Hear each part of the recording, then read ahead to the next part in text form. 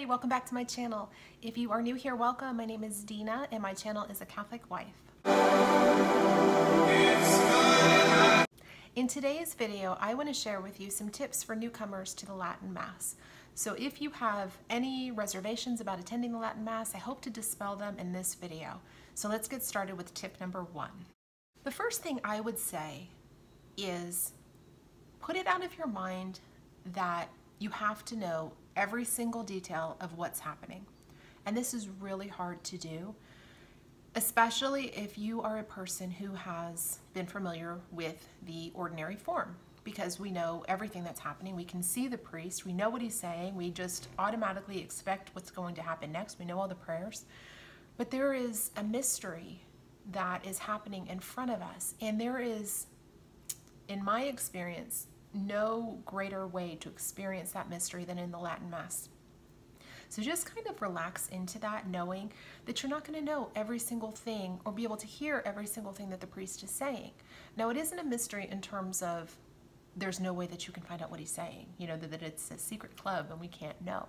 If you have a Missal with you and you follow along in the Missal, it has every single prayer that Father is saying. So you might not be able to audibly be hearing him pray out loud like you're used to hearing in the ordinary form, but you have it in the Missal and you can read along with what it is that he's saying. And it'll be in both Latin and in the vernacular. So if you have a English Missal or if you have a Spanish or whatever you have, it'll be in both forms. So in the Latin and then whatever language it is that your Missal happens to be. The second thing I would recommend is get a Missal. Now, your parish might supply the, maybe you have seen, and I'll insert a picture here of the red paper Missals. You can also get those on Amazon. I will link some information below on where you can get a Missal. Now, we knew that we were going to be going to the Latin Mass. That would be our primary Mass that we would be attending. So we purchased the Missal that I will insert a picture here for you. The Missal that we have, and we have one for everybody in our family, and that has definitely helped. It has helped me learn the Mass and what's going to happen, because in the Missal that we have, I think it's by Angelus Press, they indicate on the sides of the Missal exactly what's going to be happening in the Mass. So it'll tell you, okay, Father's going to be kneeling, Father's going to be blessing himself, he's going to be genuflecting, this is the prayer that he's saying. He's going to say this particular part in a slightly raised or audible tone, so you'll be able to hear it. And I just look for those clues because, frankly, I mean, I've been doing the Latin Mass for the past year and a half, 2 years.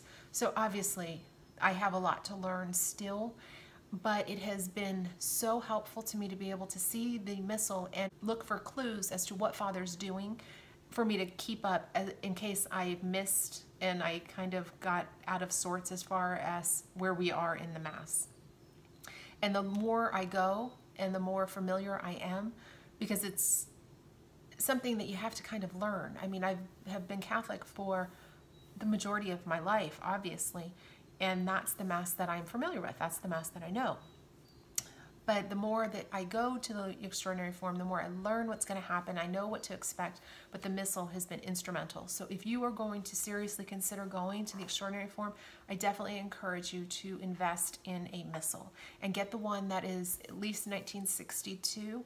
My girls have vintage Missals, one that is from my great-grandmother, and my other daughter has one I found on Etsy for her, and it's really beautiful. My other daughter uses one from a great aunt, and they love those, and those are before 1962. So there is a lot of really rich and beautiful prayers, and those are the ones that they use. But my husband and I and our oldest daughter used the 1962 Angelus version of the Missal.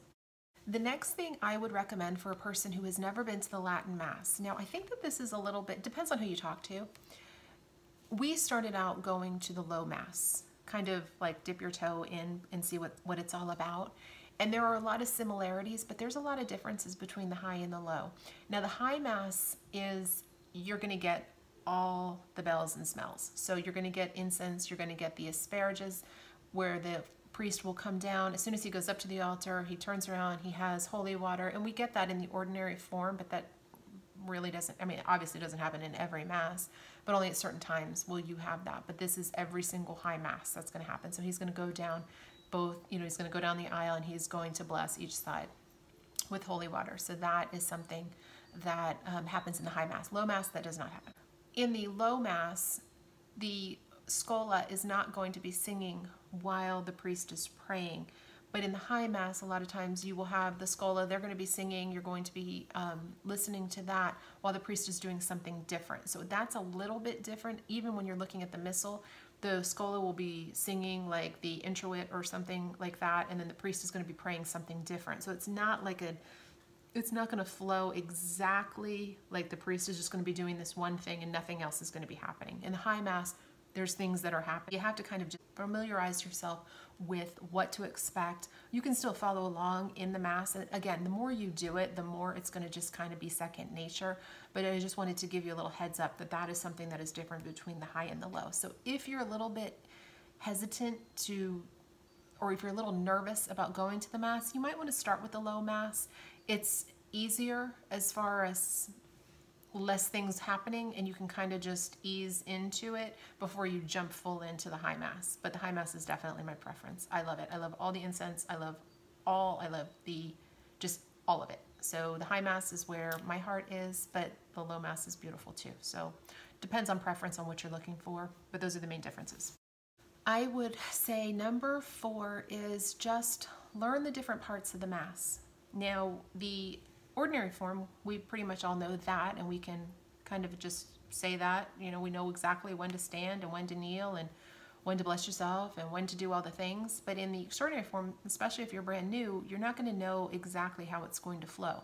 And you have to do a little bit of work and learn it. Now, you can, of course, not do that, and you can just go there and just be present and not have any concern as far as how the Mass is going to flow. But to me, to get the fullness of worshiping the Lord properly, I want to know what's happening in terms of the prayers, what I need to be doing, what I need to be, I want to be fully participating in the Mass. Now, just because I'm not audibly responding to things like I am familiar with in the ordinary form, that doesn't mean that I am not actively participating. And that is also being, when you familiarize yourself with the Missal, learn the parts of the Mass, that definitely helps that situation. So definitely familiarize yourself with the parts of the Mass. And one thing I would recommend, and I recommend this book if you are seriously considering going to the Latin Mass, is pick up this book here. Now, this is the Latin Mass Explained, and this book, we purchased this book when we first thought about going to the Latin Mass. And I'll be honest with you, a lot of this didn't make a lot of sense to me at the time. So I was almost intimidated to the point where I just didn't want to pick it up because it was too much for me. But if you're a person who likes to read through things and understand, this book is invaluable.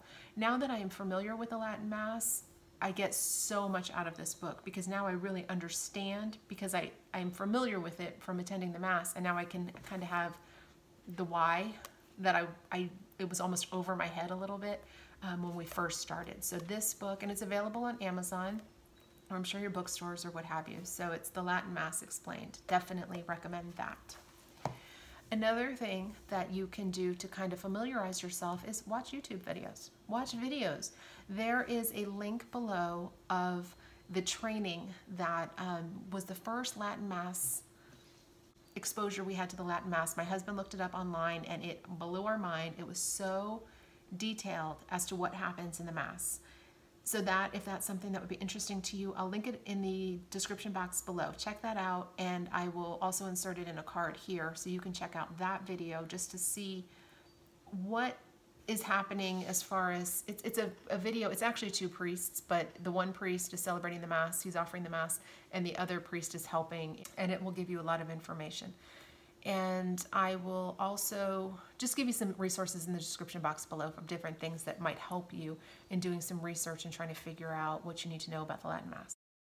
Another thing is it might be helpful to just learn some Latin words, like learn the different meanings of what it is that you're saying. A lot of these words we have said before, like the Agnus Dei, you've said the Kyrie before in the ordinary form, and just learn what they mean. And that has definitely helped. My girls they're homeschooled, but they have had Latin class for the past 3 years, and they have learned so much Latin. So that has definitely helped them, and they help us and explain things and different things about the Latin language that we just don't know.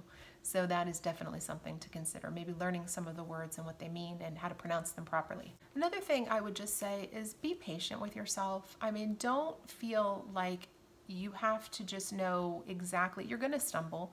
You know, when we were first going, we had a few people that we would watch, you know, people that were very seasoned Latin Mass attendees, and we would just watch them. So when they would stand, we would stand. When they would genuflect, we would genuflect. And we were kind of awkward for a little while, and we still probably can mess up here and there. But just surround yourself, kind of, I always tell people, just sit kind of in the middle to, not the very front, don't sit in the far back, because you want to be able to see enough of what's happening just to familiarize yourself with what's happening in the Mass. But you want to have enough people around you that are able to know the cues of the Mass, when we're going to do what we're going to do. And if you get lost in the Missal, just set the Missal down and just be present, and don't worry, don't stress about the Missal. It'll come. It'll take some time. Just grace. Grace upon grace. Just have grace with yourself and just kind of relax and allow yourself to just kind of take it all in. And the being able to have mastery of the Latin Mass, it'll come. But just don't stress about it. It will definitely come. Another thing that I would recommend is pray with your priest during the Mass. You know, we might not be audibly saying the prayers, but there's nothing that says that we can't read the prayers that he's saying. I just try to follow along with what he's doing. So whether it is a time when we're going to be saying something, or maybe it's a time when he is praying to the Lord and you can't even hear the words that he's saying, you can pray that in the Missal. So I definitely do that. And I would also suggest that you just pray for the Latin Mass and just pray for the holy priests that are trying to keep this alive. It is such a beautiful way to worship the Lord, and it is not in any way, and I can't speak for all the people and all the things and all the circumstances, but I will just speak from my heart to yours, is that in no way our attending the Latin Mass is us thinking that we're better than anybody else. I just want to worship the Lord in a way that I think is respectful of him and what he is owed. And if I can share what I've learned with other people and it helps somebody else or gives them courage to go and try and not be afraid, then that's great. And then what the purpose of my channel was actually, you know, came to pass, and I'm happy for that. But please don't ever think that anything that I say here is my attempt of saying I know all the things. I don't, you know, and if I have made a mistake and if I have said something incorrect, please forgive me and please share with me below so I can learn. But my heart is for the Lord and for his church, and just helping other people grow closer to him with the things that I've learned, ways that I've stumbled and gotten things really wrong. And that's all that it is. So I am praying for you all. I hope you'll pray for me. And if you like this video, give it a thumbs up. Maybe subscribe to my channel to let me know that I'm on the right track. And if there are any videos that you are interested in me covering on my channel, leave them down in the description box below. I also have my email available, so if you guys are more comfortable with emailing me, feel free to do that. It's just dina@acatholicwife.com. So feel free to shoot me an email, comment down below, subscribe and like this video, and share it. Share it on your other social media platforms.